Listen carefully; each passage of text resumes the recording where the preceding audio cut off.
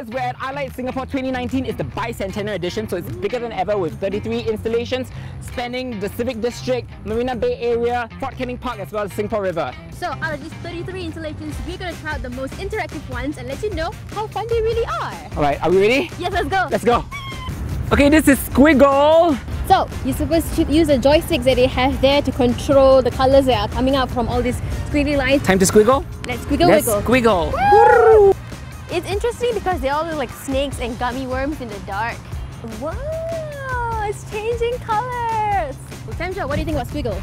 I kind of liked it. I mean, visually it's such a treat, you know, it's really good for the gram. Plus the really scenic backdrop of the Marina Bay Sands area. So, out of 5, what is your fun factor score? Should we just give it a 3? Yeah, because I mean, it looks great. You can be moving the joystick, but you don't really see it translate as quickly.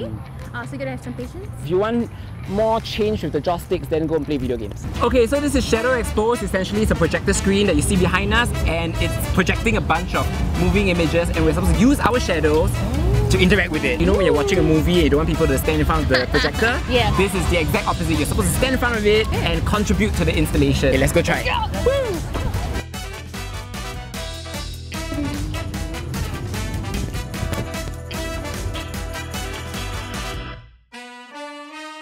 So, what do you think, Samjo? Not bad, quite fun. I felt like a kid again, you know, prancing around and looking at my own shadow. In fact, this attraction seems more popular with kids because adults have a bit of like, you know, inhibition. They're like, oh, should I make a fool of myself? It's quite fun for the gram because, you know, you're casting shadows. You can do a little like a boomerang. Fun factor out of 5, how did you rate this? I will give this either a 2 or a 3. What about you? I'll give it a 3. Let's go to the next one. Let's go.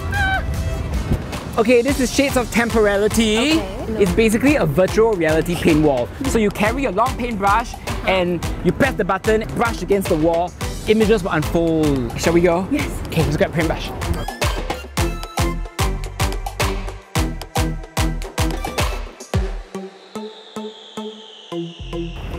It's so pretty! Did you pass art class? I passed it with flying colours! Shades of Temporality! It's really inspiring, like painting has never been so easy. Fun factor? A 5. I swear! Yes, I totally agree. I would give it a 5. It's pretty cool. Like, you know, you just press a button and you can see artwork unfold in front of you. And you see like Shades of Singapore, you see nice gravity art, psychedelic colours. Always a nice touch. Beautiful. Let's get painting. Bye. Behind us is the floating lighthouse. It's basically a bunch of buoys and floats that can light up and make music when you press the buttons. Oh boy, oh boy. Yeah, do you like pushing those buttons, Friday? I always push your buttons. I know. What? Time to push some buttons. Oh, there we go. I hear some rumbling. Good. Nothing's happening. I feel like... Oh, the thing, What do you think? I thought it was cute for like 5 seconds and then I kind of lost my patience with it. So a little bit disappointing. I was hoping for more interaction. I thought it was a little bit all over the place, like I was pressing the buttons and sometimes it worked, sometimes it didn't. I didn't really see a direct cause and effect with what I was pressing and what was actually being shown on the buoy, you know, in terms of the lights and the sound. Okay, fun factor out of 5, what is your score? I would give it a 2. I'm sorry, but... Well, that is the same for the 2 of us. So we're at Fort Canning Park for Keys of Light. Basically, you play on the piano keys here, and light will pop up there on the lighthouse. Okay, so Friday and I have special performances and compositions prepared for y'all. Please get ready your ears for this. Yes, wear earphones. The free performance.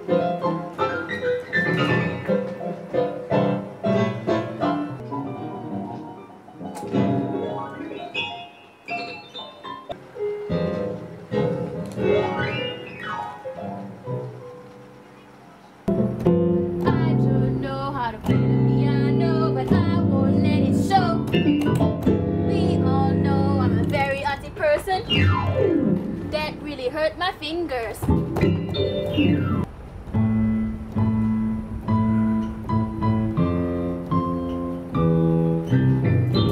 Okay, obviously we're no grade A pianists, but we tried and I actually found it super fun. What fun factor, how much would you give it? Honestly, I'll give it a 4 because, you know, if you don't really know how to play the piano, it's still fun to play. If you bang on it aggressively, you can see like an explosion of flowers. Yes. And then if you like gently, like, you know, just caress the keys. Dance of passionate. You can see exactly. Yeah. So for that, I would give it 4.5. 4.5. Woo! So that was quite a walk. It was quite exhausting, but absolutely worth a visit, right? Worth to visit. Okay, which is your favorite installation of iLight? My favorite was the piano keys of light, the one with the lighthouse and the flowers, just because I felt it was the most magical. It made me feel like I was a musician, even though I'm clearly not. You are not.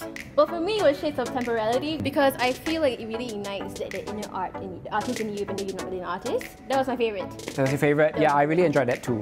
But come and check it out for yourself. So iLight Singapore running from 28th of January all the way till 24th of February. The installations are free for you to see, good for the gram, so what are you waiting for? Samjo, guess what? What? iLight.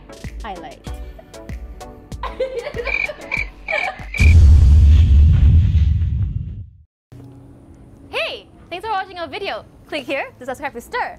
Click here for more Stirr videos and click on the little bell so you don't miss all of our lovely content. Lovely. Lovely.